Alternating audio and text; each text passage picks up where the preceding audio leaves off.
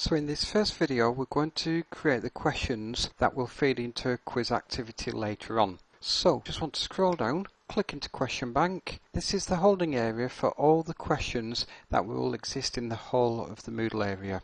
So we want to create a brand new question. There's various options there, but we'll just keep it simple and start with multiple choice. So all I've done is I've typed in the question name and the question text, and then we can just leave everything else as default.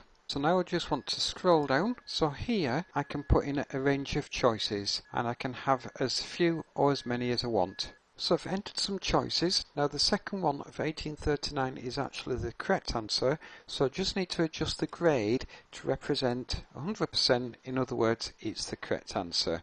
Save changes, and then in the question bank there's my first question, and I can just preview that, and that's the view that the students will see.